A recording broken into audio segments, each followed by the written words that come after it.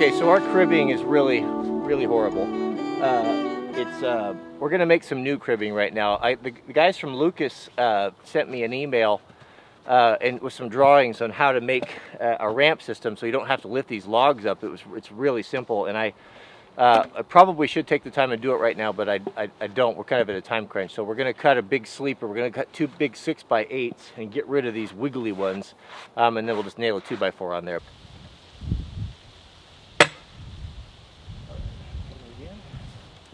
I think if we're really slow and careful, maybe these things won't roll on us so much. Okay, yeah.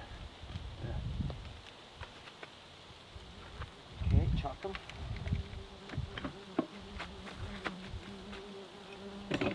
Okay. Yeah, I'll be glad to get rid of these. Yep. It is going well, though.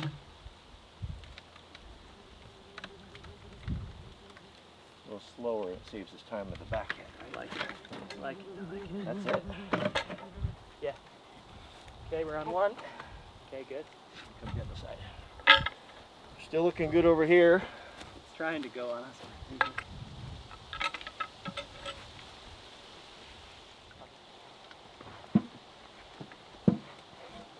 Okay.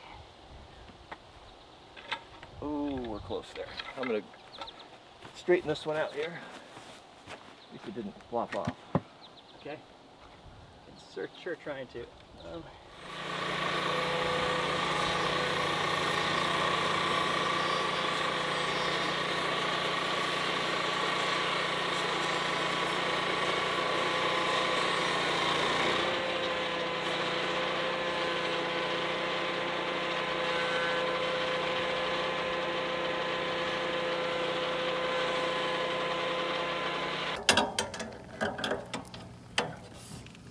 So what happened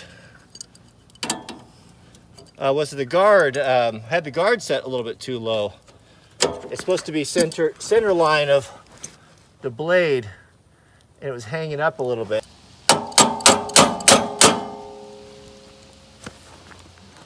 Looks better.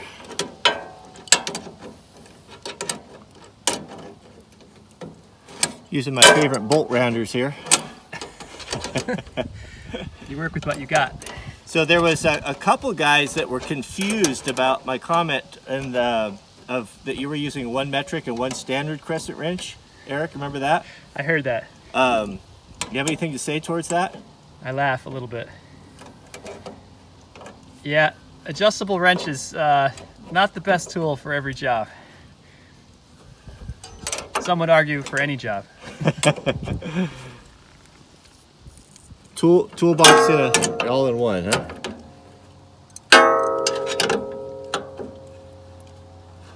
Okay, let's see if that clears. So as we were cutting, I think maybe that guard slipped down, and the guard was hitting. It wasn't allowing the carriage to come forward. So we raised that guard up. Now it's gonna see how it clears. There's actually a step right there. So that was a little user error. All right, I think it'll cut now.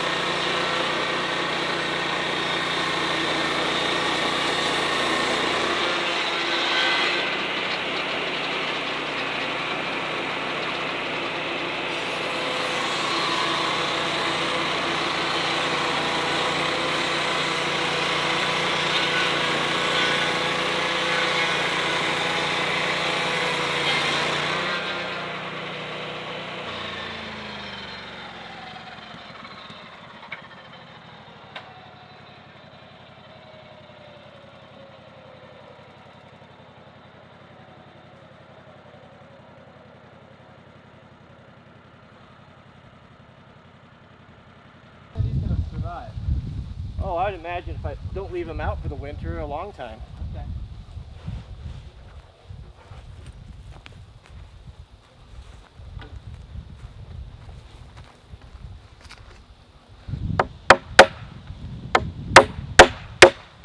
Oh, on camera. It's the finish hammer's fault, right? I blame the hammer. Okay. I gotta draw the other side, or you're not worried? Yeah, I'll have to have you help guide me on that. Because it's kind of a crude instrument. Yeah. Here you go.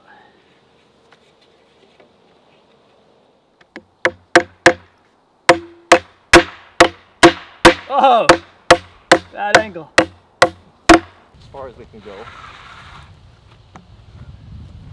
Without it tipping. Hold that for 1 sec, I'll move this one.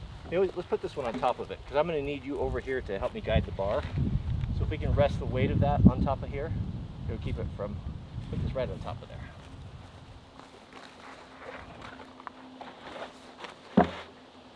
I'll keep it from flipping up on me.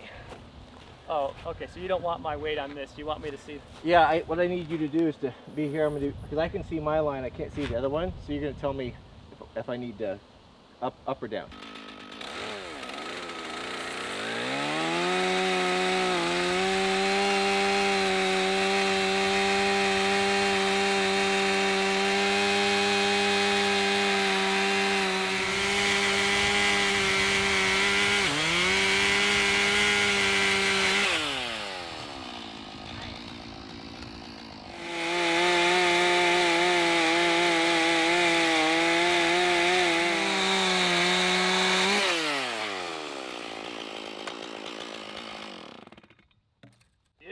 They're both terrible. Oh, Let's go work.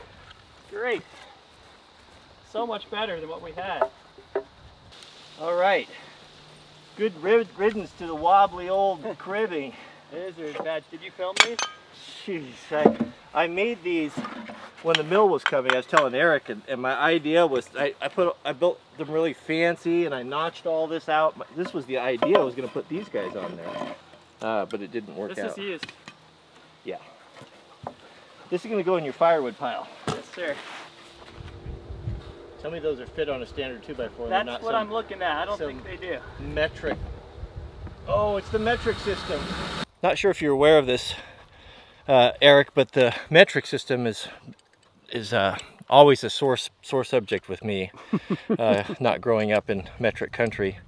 And once again, just to prove my point, the metric system obviously has made our life more difficult by not allowing the clamp to fit on a standard 2x4. So Eric had the great idea to take these guys off of here, and which now they fit perfectly. So metric system 0, American system 1.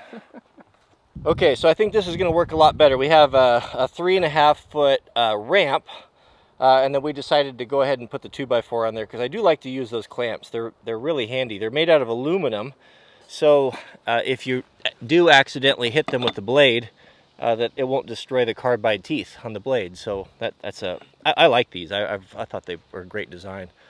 So that's what we came up with. So hopefully this will make our job a whole lot easier.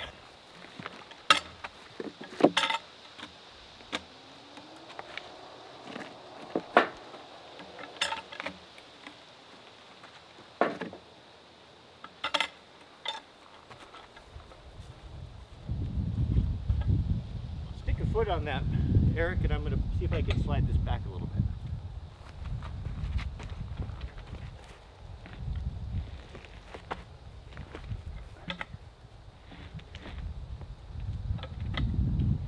This is working a lot better. That's great.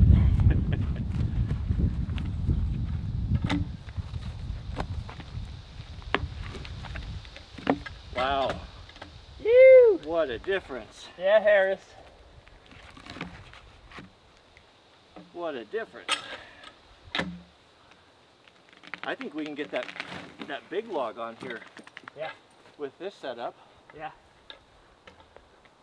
And look how easy it moves. Lovely.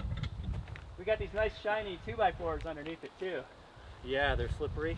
They are slippery. All right. Thanks, Warren. Yeah. Warren's the one that sent me the drawing.